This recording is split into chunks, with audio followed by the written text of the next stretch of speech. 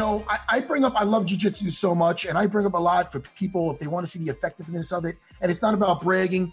I bring up an altercation of what happened that time. I had to subdue that. That was great, man. Well, listen, man, thank you. Thank you very much. Before that ever happened, ages ago, you were in a restaurant, and this, talk about unruly. This guy was threatening to bite you and this and that in your face, and Ryan's face, just like it's now. Jimmy, talk about just nonchalant until he thought, all right, now this guy's, the threat's going to be a little too much. And then he neutralized it. Nobody got fucking hurt. It's controlling them. And it was, I think that, listen, I tell my students all the time, avoid a street situation. Avoid it. You know what I mean? But that is a beauty. I'm happy, not that it happened to you, not that should happen to me, but I'm happy that both it did in a sense, because that will empower people to learn jiu-jitsu even more so than a lot of your fights, believe it or not.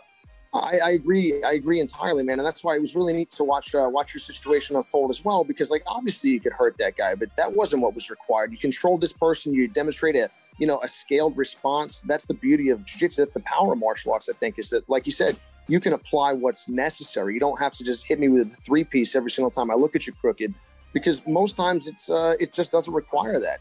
And, and ultimately, if any people also, I mean, not that I have the right to threaten you and this and that, but how it is, man. People don't know what they're getting themselves into.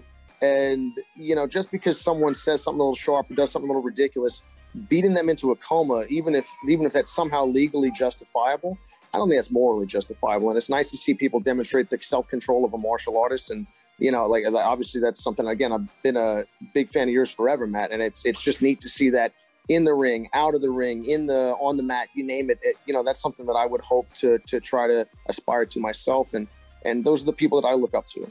Well, Ryan, what was interesting about that too is the fact that, Matt, I think you touched on it, is the second you got him down, you're like, I'm not going to hurt him. Like immediately that was what you were letting people know. Like, I'm not going to hurt him. I'm just going to kind of keep him here. And that was the main concern you had, was like, I'm not going to hurt this guy. You weren't feeling threatened by him at all on the ground. It was just you letting people know that you weren't going to do any damage.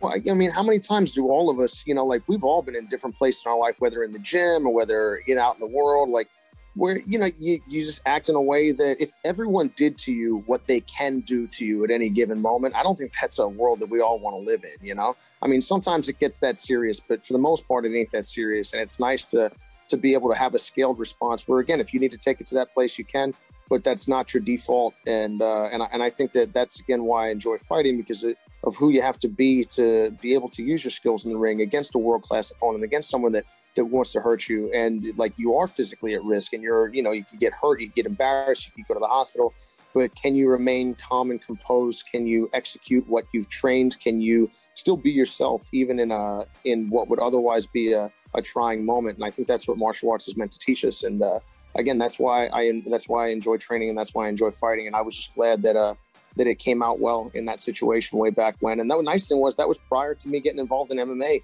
It was just the jiu-jitsu experience that I had. And, it just, you almost forget how powerful that is, because we're also used to training with other people that do this all the time. It is a borderline superpower, and it's just neat to see things used the right way when it can be.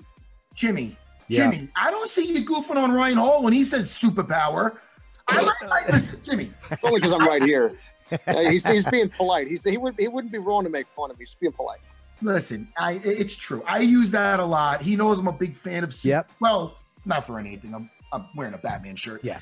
I'm a 47-year-old man. But the point is this: it is true. I mean, and not about having a superpower in a sense where these both guys that in our situations, they might have been real dopes, or they might have just been bad drinkers bad guys when they drink. They might just be a different person when they drink. You've all dealt with guys like that when you're like, yo, did you see fucking Franco when he drinks? He's not like the same guy. Like, you know what I mean? So like, there's certain guys when they drink, they might just be having a bad day. So do you really want to knock their teeth out? Or else do you want to just have them wake up with a hangover being like, fuck, I was mounted last night and I act like a fool. You know what I mean? I was mounted and shit myself. Like, I mean, I don't know. Well, dude, I mean, we've all sparred with people. I mean, I've sparred with George St. Pierre, man. George is amazing. Like, sparred with some of the best guys in the world. Dude, if this guy wanted to put me in the ground, particularly at that time, that would not be a trick. But it's like, man, they're gentlemen, they're under control. And even if you get a little bit out of hand, they might be like, hey man, calm it down a little. It doesn't immediately have to go to a crazy place. And we've all sparred people that will go to a crazy place immediately if they can get away with it.